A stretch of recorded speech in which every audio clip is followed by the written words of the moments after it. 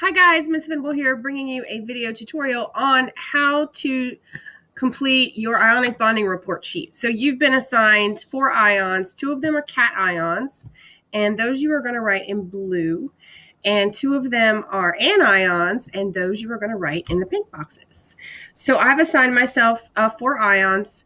Let's start with the cations in blue here. So the first one I assigned myself was lead, Roman numeral 4.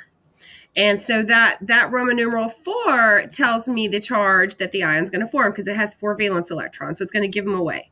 So I'm going to write the formula for that Pb because that's lead. And then 4 plus or positive 4. It's actually usually going to be 4 plus is usually the way we write it. So anytime you're given a transition metal or a poor metal, they're going to have to tell you the Roman numeral so you know what to put as the charge. Okay, my second cation is not a monatomic ion. This is not an ion that's on the periodic table. This is ammonium. And ammonium is listed on page 7 of your periodic table. Okay, there's a chart there on page 7 of all of the polyatomic ions. And so when I don't have just a regular ion, right, there it is, I need to look through that list and find which polyatomic ion it is. So you'll read through this list, and ammonium is actually the very first one. And so it tells me that the ammonium is nitrogen and 4 hydrogens. NH4 is the chemical formula, and the charge is a plus, which just means positive 1. So I'm just going to copy the name of my assigned ion, and I'm going to copy down that formula exactly as it's written on that list of polyatomic ions. Okay, let's look at our anions. So for my anions here in pink, I was assigned sulfur, or maybe it would be called sulfide. You might be assigned the ion sulfide. And that just tells, when I see "ide" for an anion, I know that it's just sulfur. So "ide" is kind of our hint that it's a monatomic ion on the periodic table.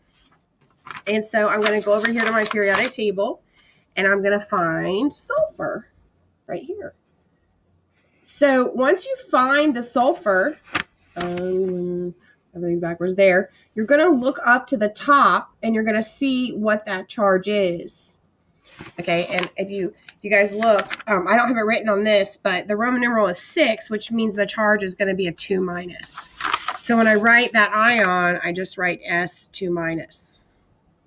Okay, my next anion is carbonate. Okay, that doesn't end in "ide, so it's not on the periodic table.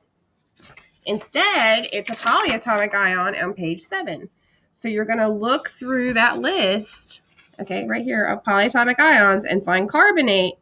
And you're going to look at that chemical formula. And I see here that carbonate is a carbon, 3 oxygens, and it has a 2 minus charge. So the formula is CO3 with the 2 minus superscript. So I've written that here. CO3 with a 2 minus subscript. Excuse me, 2 minus superscript. So that means that carbonate is going to act like, it's a carbon and 3 oxygens in the ion, but it acts like one thing. And it's actually going to take in 2 extra valence electrons. Okay, so that's it for the pink boxes and the blue boxes. Let's get into the gray boxes. So in the gray boxes is where you're going to chemically bond your ions, and you're going to write the chemical formulas and name them. Okay, so to write the chemical formulas, you're going to use the crisscross method, and I'm going to demonstrate how to do this first gray box.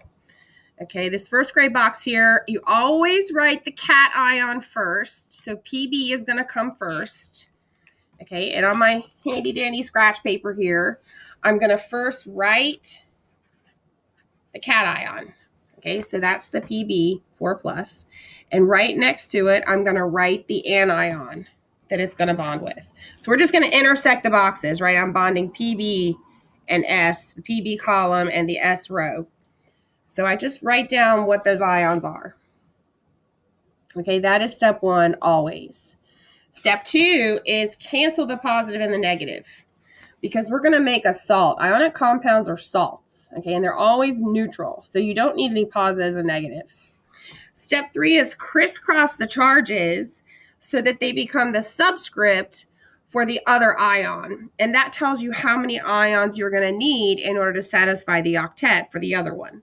So I'm going to take this 2 next to the sulfur, and I'm going to move it so that it's a subscript for the lead. Okay, so it just moves right on down there. Now, instead of it meaning number of electrons, that's telling me how many lead ions. So I need 2 lead ions. And then I do the same thing with the 4. Okay, the 4 moves down and it tells me how many sulfur ions. So right now, I'm not done yet, but right now what I have is Pb2S4. That's a 2-to-4 ratio. And we're making a salt. They exist in big crystalline structures. And what we want to write is the smallest little unit or ratio of the ions that form that salt. And that's called a formula unit. So you want to write the lowest ratio. So you're going to reduce 2 and 4. 2 and 4 reduces to 1 and 2. So if I divide 2 by 2, I get 1. If I divide 4 by 2, I get 2. So that's going to reduce to a 1-to-2 ratio. And that's what I'm going to use as my subscripts. Now, you don't have to write the 1. It's understood, so we never write it. So my final answer is PbS2. Okay, and you need to write this 2 as a subscript. And the way you do that there's a shortcut on your keyboard. If you'll hold down your control button and your comma button, it'll toggle your cursor to go lower, and then you can write your subscripts, and then you have to hit control and comma again, and you'll toggle your cursor back up to be normal size. Okay, if you have any questions about that, again, please message me. Okay, let's talk about the name. When you name this, you have to just name the ions. And if your cation is a transition metal and it's had a Roman numeral, you have to include that Roman numeral. So Pb is lead, and it is a transition metal, and I was given a Roman numeral. Okay, so there's my cation, lead 4. And then you name the anion, which was made of sulfur. Now, if it's a monatomic anion, if it's just straight off the periodic table, sulfur, and it's not one of those polyatomics, it has to end in "ide." Okay, so the name of that would be sulfide. That "ide" hint is kind of a hint. It tells us that it's from the periodic table. Okay, so we're just naming ions, and if your anion is monatomic, change it to "ide." Let's do one that needs parentheses. So let's try this one down here with the Pb and the CO3. Let's do this one. So my cation is the Pb4+, and my anion is the CO3 2-. So I'm just going to write those ions. And you always want to write the cation first. The positive charge comes first. So again, Pb4+ is my cation, but this time my anion is CO3 2-. Okay, so I just literally wrote the ions. Follow the same process. Cancel the positive, cancel the negative, because we're making a salt and they're always neutral. And then crisscross the 4 and the 2. So the 2 goes down and becomes the subscript for lead. And the 4 goes down and tells me that I need 4 ions of the carbonate. And again, you need to reduce 2 and 4. So it should be a 1 and a 2. So that becomes a 1, and that becomes a 2. Okay, and then let's simplify and see what we got, because we're not quite done. We don't need to write the one that's understood. But I need to talk about this 3 and this 2. Okay, what do these things mean? So carbonate is a carbon and with 3 oxygens. You can never, ever change what's inside of the ion. They're so tightly bonded together, they're acting like one thing. So it's got a carbon and 3 oxygens. You can't change that 3. What you're trying to say here is that you have 2 of those ions. And 2 of those ions are bonded with 1 lead. So the way to show that when you have more than 1 polyatomic ion, because I've got 2 carbonates here, is to use parentheses. So I'm going to put the carbonate on the inside of the parentheses. And to say that I have 2 of them, I'm going to have a 2 on the outside of the parentheses. So let me add my parentheses here so you guys can see how that works. Okay. If you only had 1 carbonate, you wouldn't put any parentheses, and you wouldn't put a 1 because it's understood. You would just write the CO3. But if you have more than 1 ion bonding and it's polyatomic ion, you have to move the, when you crisscross, you have to move that number to the outside. Alrighty, let's go back up here and look at the ammonium and the sulfur. So the ammonium is NH4 with a 1+ charge, I see here. NH4 with a 1+ charge. And my sulfide or sulfur ion is S with a 2- charge. So I'm just going to write those down exactly as I wrote the ions.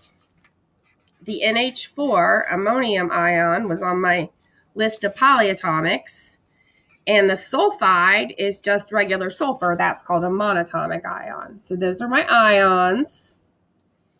Follow the same steps to do your crisscross. Cancel the positive, cancel the negative.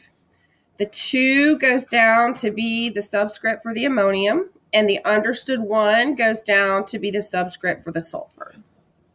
So I crisscrossed the superscripts to become the subscript for the other ion. And what this says is that I have 2 ammonium ions and 1 sulfur ion, and I can't reduce that. So I am going to have to put my ammonium in parentheses because that's a polyatomic ion, and I have 2 of them bonding with the sulfur. So NH4 goes inside of the parentheses. The 2 goes right outside of the parentheses, okay? So ammonium contains a nitrogen and 4 hydrogens, but the 2 means I have 2 of them. And then that's bonded. Those 2 ammonium ions are bonded to 1 sulfur, and the 1 is understood. I didn't need to write the 1. All right, last one is ammonium and carbonate. This time we have 2 polyatomic ions. So again, I'm going to write the chemical formulas for the ammonium and the carbonate. So the ammonium is up here at the top. It's NH4 with a 1+ charge, and the carbonate is CO3 with a 2- charge. So I wrote those on my paper. Step 2 is always to cancel the positive and the negative because we're making a salt. Salts are always neutral. So I canceled them. And then you do the crisscross of the charges. Ammonium has an understood 1 charge here. So that's going to cross down to the carbonate. And I don't need to write it. It's understood. And the 2 for the carbonate is going to cross over to the ammonium. And I need to put my ammonium in parentheses and put that 2 on the outside because I want to say that I have 2 ions of ammonium.